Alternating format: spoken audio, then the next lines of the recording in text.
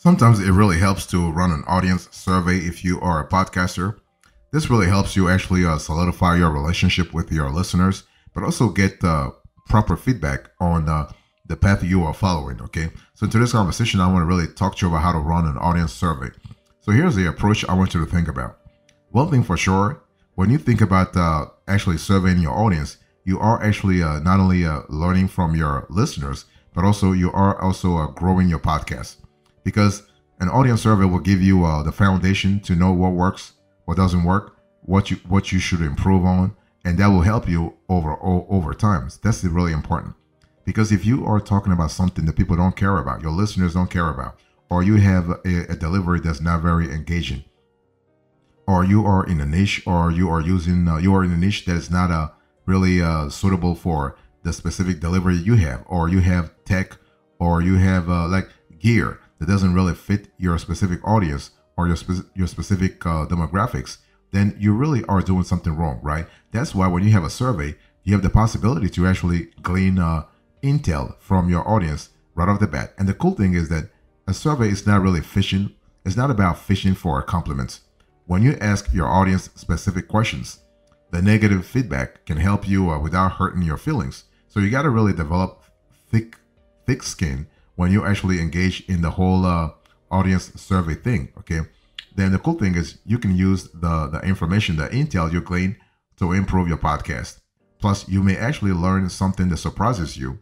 Maybe your podcast teaches people how to bake bread, but the majority of your audience says that your voice is so soothing that it puts them right to sleep. So this could be a great opportunity to rebrand, right? 1 minute your show is Shala if you need me. The next minute it's all about you rebranding, and you are actually trying to have the right strategy that really fits once again the demographics you are speaking to. It's not just about the demographics. It's really, when you think about it, it's about what I call the psychographics. In other words, the psychology of your demographics. In other words, your demographics is really cool. But if they're thinking in a certain mindset, you want to really fit with that mindset. At least make sure that you speak to them at that level.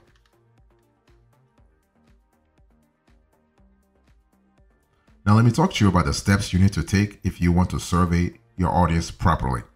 Number one, you want to incentivize your audience survey. Because otherwise, why would people spend 10 minutes of their time to kind of help you out if you're not willing to help them back, to help them out? So you want to incentivize your audience. It's all about actually proposing something of value. It can be a product, it can be content, it can be access to something, it can be anything. But the key word here is incentive. Okay, right now people can sign up to take surveys in exchange for frequent flyer miles. If you don't provide a tangible reward for taking the survey, people won't know what's in it for them, right? It's all about what's in it for me. What value are you adding? What value are you bringing to the table? You can offer a prize or reward. For example, a gift card to an online vendor makes a good prize for one randomly chosen winner. Or you can offer extra content for all the survey respondents, such as PDF with a unique recipe or even relevant worksheets. So that's kind of cool because it helps you actually get things done a lot faster. And so besides incentivizing your audience survey, you want to make participation very easy. I mean, the fewer obstacles between your audience and the survey, the more likely they are to answer your questions. And the cool thing you want to do here is that you want to really make sure everything is pretty straightforward and pretty specific. You want to mention the survey in your podcast episode and link to the survey in the episode's show notes. And this is kind of cool because you are able to get things done a lot faster. Okay. And one thing you can do also, you can use a short link system like PrettyLink or BitURL, to make a clear link to your survey. And this is kind of cool. And it's very it's very short. It's very easy to repeat in the recording stage. And so to reiterate the survey announcement, put this in a blog post on your podcast website if you do have one. That way you can really make sure that you have several avenues for promotion. This way, if your audience listens to your show while driving or up to their elbows in dishwashing suds, they can come back to the survey later. So that's just kind of cool. and mention the survey in your podcast call to action in at least 3 subsequent episodes. This gives your audience time to consider their response. When it comes to running an audience survey properly, you want to keep your audience survey brief. Don't try to really write a kilometric survey with 20 questions or 30 questions. Don't try to really razzle dazzle your audience or whatever. No, no, no. People have a lot of stuff to do. People are very busy, and it's one of those things where you want to keep your audience as brief as possible, as concise as possible. Go straight to the point. 5 questions maximum, 10 questions maximum. If you go with 10 questions, make sure the questions are very brief, are very short. Okay, it's important. And the whole thing is that you don't let your survey wind on and on and on and on and on for too long. 10 questions are plenty. 10 questions are plenty. 5 questions are even better. You want to draft out your questions in advance before you start typing them into a web form. That way, it's very easy to make changes instead of dealing with the website's quirks before you are ready. Okay. And the cool thing is, if you want to really increase engagement, it's just a lot better to go with MC questions. MC questions are what? Multiple choice questions. Remember back in the days when we were in school? I mean, maybe you were still in school, but back in the days in college or even high school, multiple choice questions are pretty popular. They still are, by the way. And so multiple choice questions are easy for your audience to answer. This option makes it very easy for you to process the data later on if you have the right platform though, okay? And open-ended questions give survey respondents more freedom to show you how they really feel, but the answers can turn into epic sagas, and you have no time for that, okay? The best practice is to really impose a character limit for open-ended questions if in your audience survey, and you can have like 200 or 280 or even 300 characters. This is kind of cool, but 280 characters is actually the same length as a tweet, and your survey respondents are likely to be used to expressing themselves in that amount. So, and that's kind of cool, especially if you're trying to have something brief, right? If you remember, I said to you a little earlier, to actually keep your audience survey brief, the same way you want to make sure that you are actually getting brief answers from your respondents. So what's the strategy here? When you think about running an audience survey, what kind of strategy should you put in place this year? Well, what should you ask in your podcast survey in the first place? Well, like everything else in podcasting, the answer is it really depends. It depends on your audience. It depends on the pain point you're trying to solve. It depends on the niche you're in. It depends on what the trends are in your niche. It depends on what your competitors are doing, right? So there's a lot of things that you can really think about. Well, one thing for sure, you want to group your questions by topic and put them in a logical order. You want to start with simple questions so your respondents are invited instead of overwhelmed. Keep the questions interesting. You want to intersperse difficult questions with easy questions so the respondents don't feel burdened. And you want to save demographic or personal questions to the end. This is kind of cool because it allows you to establish that sort of foundation right off the bat. Okay. And you also want to really, you can run an audience survey based on specific questions for your podcasting journey. Okay. Asking how your audience found your podcast helps you know which of your promotion and marketing efforts are actually working. If something works well, you could experiment with doing more of it. If something isn't working at all, you can consider cutting it loose, right? You also want to know their favorite aspect of the podcast, and as unpleasant as it may be, their least favorite part too, because the whole thing is you have to be really, you have to develop thicker skin to be able to accept all kinds of criticism. And this is really important. And one thing for sure, you actually have to make sure that your audience will respect you for neutrality, because it lets them feel free with their opinion, right? Because you want to keep your questions and answer options as neutral as possible. At the end of the survey, you want to thank the respondents. Make sure you get their email addresses if there is a prize involved.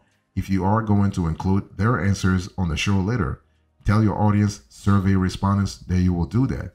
Just use the first name, no mention of the last name.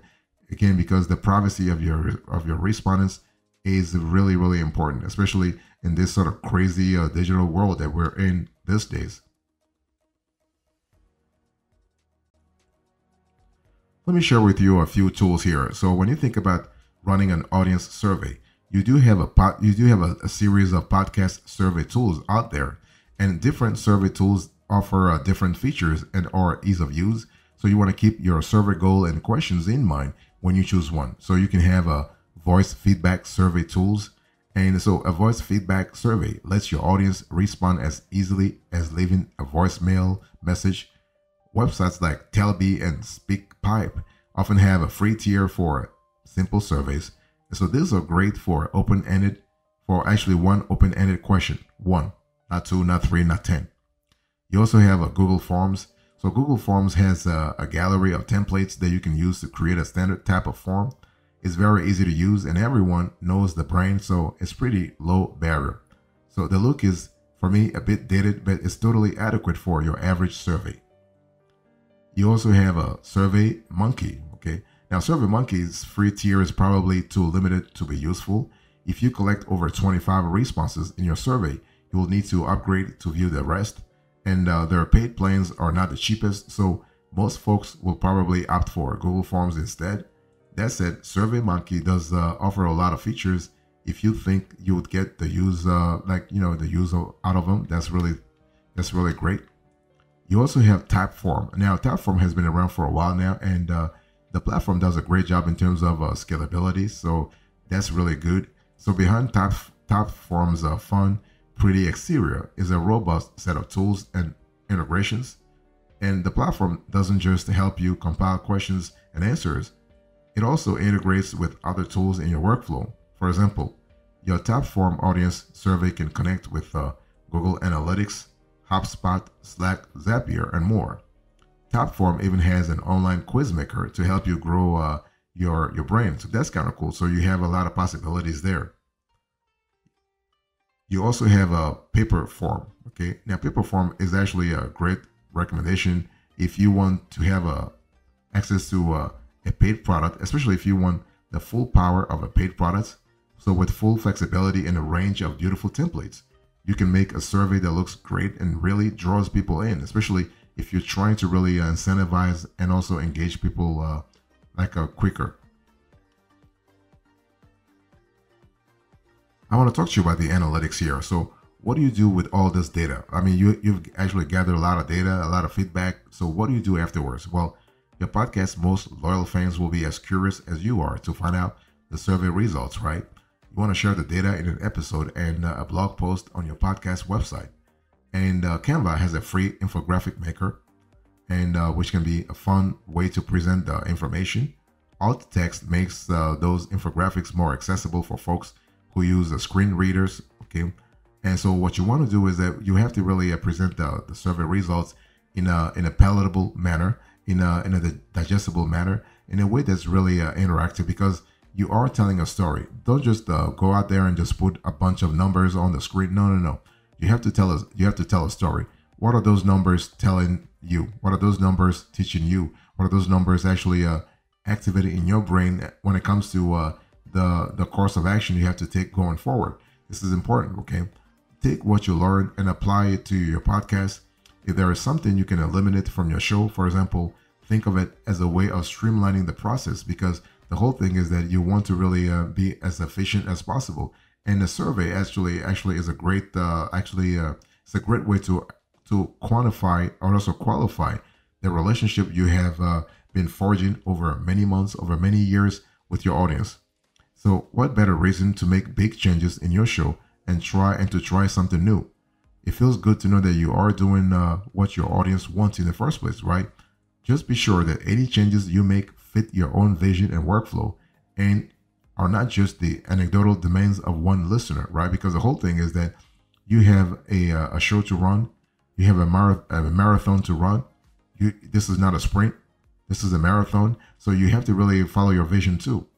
And your vision is important. As long as you are adding value, as long as you are actually bringing a lot of value to the equation, as long as you are sort of forging a better relationship with your listener, if you do not listen to all of their feedback, that's fine. I mean, you don't have to actually comply with 100% of what your followers are telling you.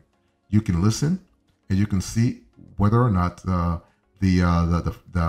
feedback, the criticism is applicable to your show right now, because you are the one running the show. Don't forget that. Of course, you get feedback from your listeners. You get criticism, but at the end of the day, you are making the decision as to what is good and what's not really good for your show.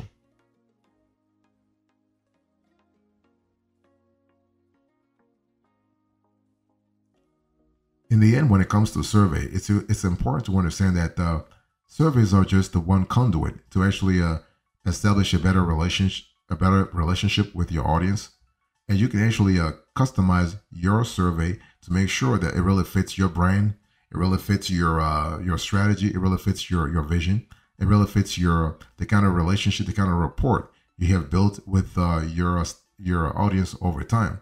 What I'm trying to say here is that make sure that your survey actually speaks truth when it comes to the tone, when it comes to the brand that you have, because otherwise you are just following a generic strategy that's going to hurt your podcast brand in the long run. So let me give you an example. When you perform live on stage, you know immediately what the audience thinks of you. When you make a podcast, you hit publish and get silence. It's kind of frustrating. So think of your survey as an invitation to your audience to participate in your show's creative process. And so it's one of those things where if you remember that you're not perfect, that you're just a human, that you are actually like you're fallible. So this is kind of cool because you can actually invite others in the creative process. Use the same ingenuity that you would put into your own show in your survey mechanism, right? Sharing the survey data with your audience can be one more way that you and your audience explore your podcast topic together. Because at the end of the day, you might have an idea about your podcast, the topic, the niche you're in, but your audience might tell you, "Hey, listen, I think you're a little wrong here. If you were to do this way, things will be a lot better, and you will actually learn more from the topic itself." So you always have to really think about it, because you are tapping into it's kind of similar to crowdsourcing, but in this way, you are getting experience from the crowd. You are sourcing content. You are sourcing expertise. You're not just sourcing money from the crowd. You are sourcing more than money. You are sourcing expertise, acumen, inspiration from the crowd, and that's kind of cool. And that's what an audience survey does to a podcast.